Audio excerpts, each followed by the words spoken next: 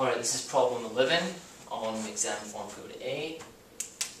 And the problem reads, evaluate the limit as x approaches 0 from the right of 1 minus cosine x divided by sine squared of x.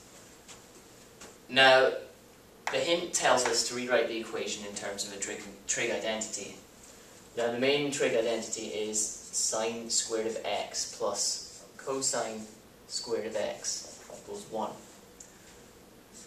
From this, we can derive that the sine squared of x equals 1 minus the cosine squared of x. So we can take this value here, 1 minus cosine squared of x, and sub it in for the sine squared of x here. So now what we have is the limit as x approaches 0 from the right,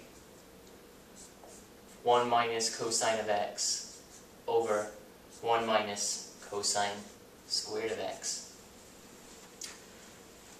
Now this denominator here, 1 minus cosine squared of x, that is the difference of squares, so we can actually factor this out. When we factor it out, we get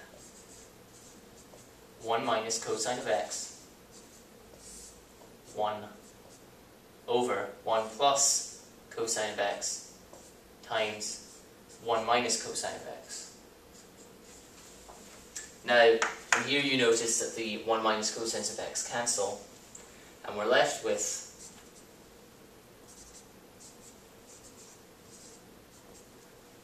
one over 1 plus cosine of x.